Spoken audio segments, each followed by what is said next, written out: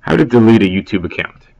If you want to delete your YouTube account, first you have to make sure that you're logged in and you're on the YouTube page.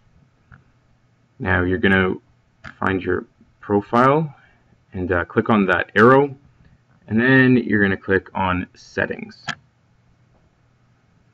Okay, very quickly and simply you get taken to this page, and just down here you'll find this small link that is called Close Account and Delete All Services and Information Associated with it. So we're going to click on that. And now you have to make sure you read this carefully, because don't forget that YouTube is tied to all Google products, because Google owns YouTube. So by closing your YouTube account, you are also going to be closing your Google account.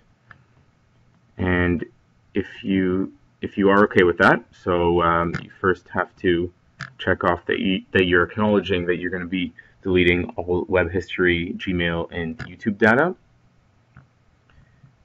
And then you're going to put in your password. And then again, you have to confirm that you do want to delete your Google and YouTube account. And whether you do have any pending financial transactions through your Google accounts or not, you're going to have to click on here that you do acknowledge that you are responsible for any charges that were incurred. But if you don't, you have nothing to worry about here, but you still have to click it. And then once you've done that, you just click on Delete Google Account, and your Google account is deleted, and of course that means that your YouTube account is deleted. So that's how you delete your YouTube account. And thanks for watching.